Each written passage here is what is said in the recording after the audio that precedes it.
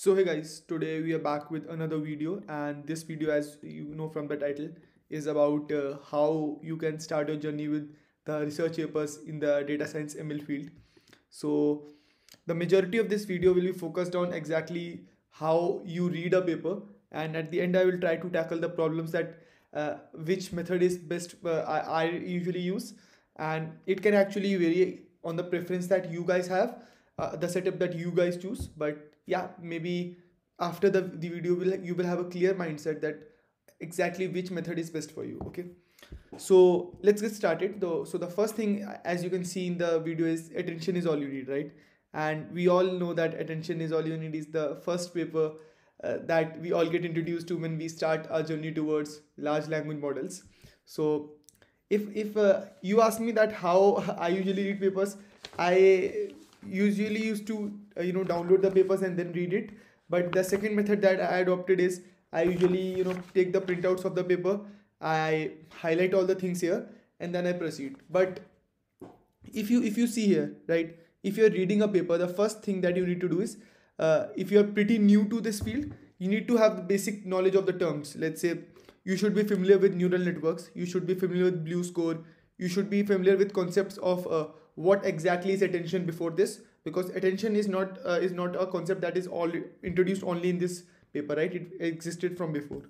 So some basic terminology must be known.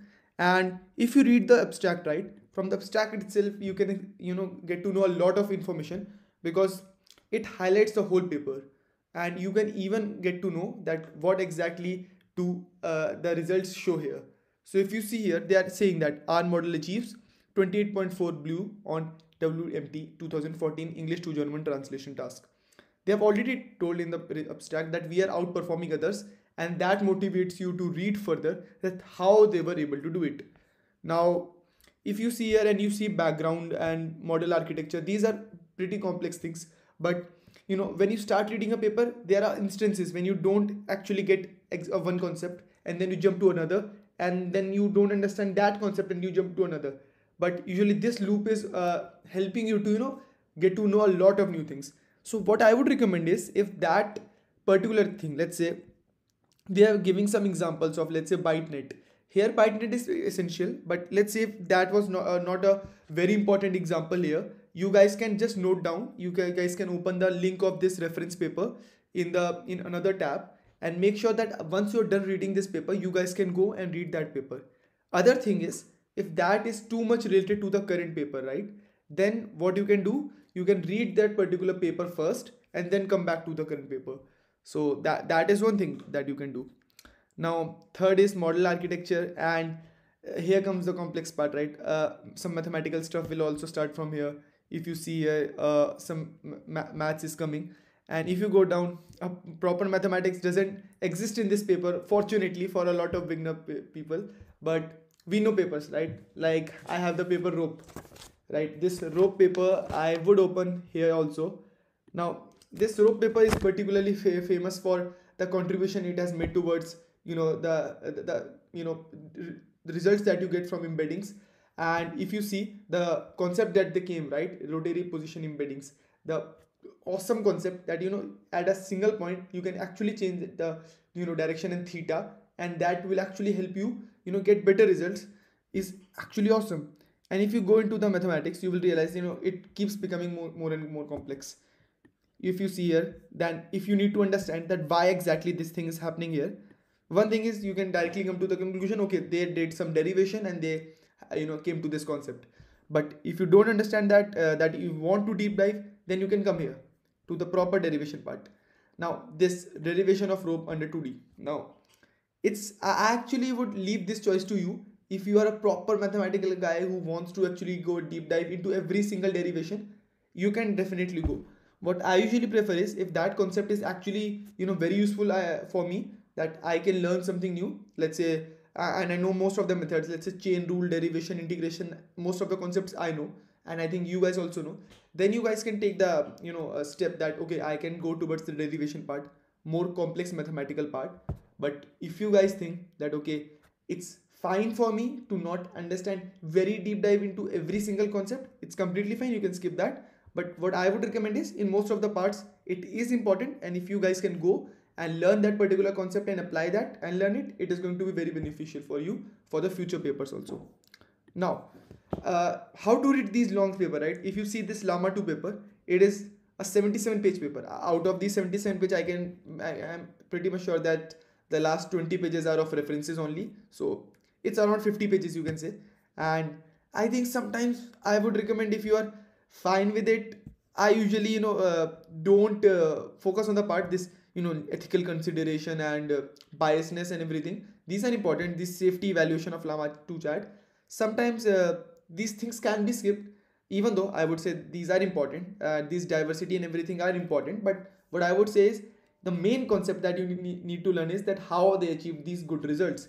And then you need to come up with this concepts of KV cache and sliding window attention. These you will find in Mixtral paper, Llama 2 papers, and these are the actual concepts that you are looking for, right? These diversity, bias and everything, you guys can go and find at a lot of blogs. You don't need to focus here, right? So yeah, that is one thing. Then you have that how to maintain a focus towards reading such long papers.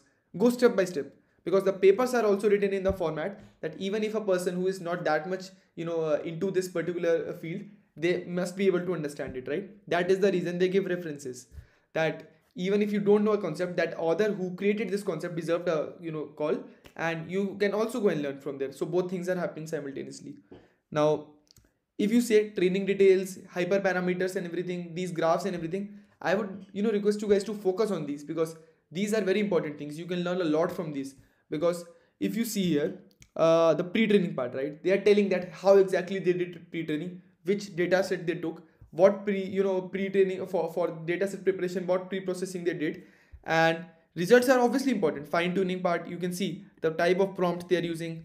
You will learn a lot. Quality is all you need. I think there's a paper from Microsoft you guys know about. Textbooks are all you need.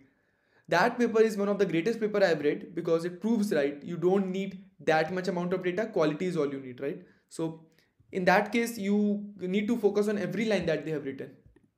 Okay, and sometimes you will find some information in a single line which is more important than the whole paper itself. So yeah, that is one thing.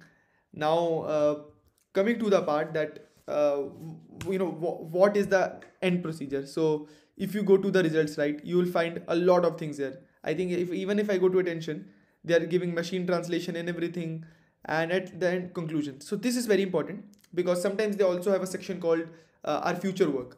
I think in Reformer they have the what future work they are coming up with. So if you are interested, even you can start working on that, right? You can contact the others and you can also contribute to that. The limitations on work and what they are planning for the future. They're saying that we are not able to come up with a particular explanation that can satisfy the readers. So you can work on that.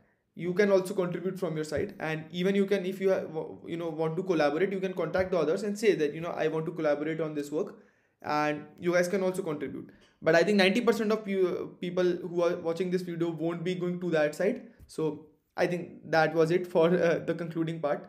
And references I have already told you, and in some papers appendix is very important. I think even in Llama 2 paper we have some appendix, and it contains a lot of vital information, because if we go down, yeah, so if you see the contribution and every acknowledgement is one thing, then you have how architecture changes compared to Llama 1, context length, group retention query. Now this concept is very important. If you see, group retention query is a very important concept that they have explained in this appendix. So it's very important for a user to for a reader to focus on the appendix section, especially if they have mentioned it in the tasks, right? The tasks that they were describing in the above section, they have mentioned it.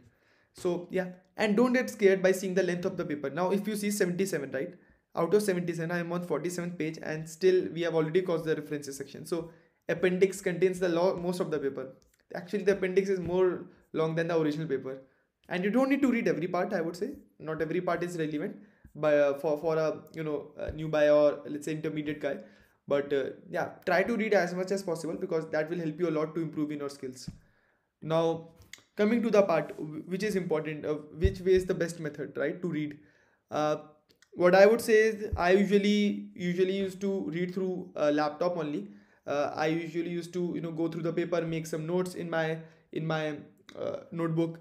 But what I found is that during my session on a laptop, right, on my Mac, I got stuck into a loop where I usually used to get distracted, or let's say sometimes it happens, right? Your eyes have that strain on them after seeing the screen for a very long time. So then I decided that I'm going to have some prints of the papers, and I would say this method is pretty cool. If you guys especially are the ones who make notes on every single thing you highlight, because if you see, I am the guy who usually highlight every single thing that I found important, and then I make some note at the same time. So it's completely your choice, whichever you want to use. I even have got a tab where I usually make notes on my tab on the spot and highlight some important sections. And tab is the place where I usually record all the videos regarding my research papers. So it helps me a lot because I already have my notes and important things marked there. So yeah, that is one thing. Now coming to the places where you can find these research papers, right? How do we find the important one? So one is, there is some list of GitHub resources that you can go and find. You can search for RAG papers on GitHub. You'll find a bunch of papers there. Starting NLP papers on GitHub, you'll find a bunch of resources there. You can start with anyone. Now there are some Twitter ones, right? If you see here, this is the post by AK, right? Now if you see here, you'll find a lot of people who are awesome in this. I think if you see AI research paper tweets, right? If you see this guy's you know all the tweets, you'll find most of the awesome papers coming here. It's about vision model sometimes. So yeah. Now second is, if you see here, AI timeline. Now in AI timeline, right, you will find a lot of different type of papers, not only the ones that are of LLMs, or let's say or core ML. You'll find a papers which are related to vision language models, or let's say multimodal models. So yeah, you can expect that. And some good papers come here every week. Similarly, if you find this guy named Elvis, right, he posts a lot about the current things. So yeah, that is also one thing that you guys can go and read. So yeah, that's important. Now if you go to daily papers by Hugging Face, you will find a lot of good content here, because in daily paper you'll see that the papers which are actually curated by this guy named AK, I think you guys can go see him. So he actually posts the paper here also. So and I think you will see some awesome comments of people who have read the paper, so you can get some reviews. And last is my YouTube channel. You guys can go and have some look on the papers that I have read, and I usually provide the link to the papers in the description, which I usually cover here. You guys can go and read that also. So yeah, and I think that was it for the video. I think most of the things are covered, and if you guys have any further doubt, you guys can ask that in the comment section. I'll try to answer any doubt that comes regarding the paper section. And further videos, if you guys have any recommendation, I'll be very happy to work on that. So yeah, thank you and have a nice day.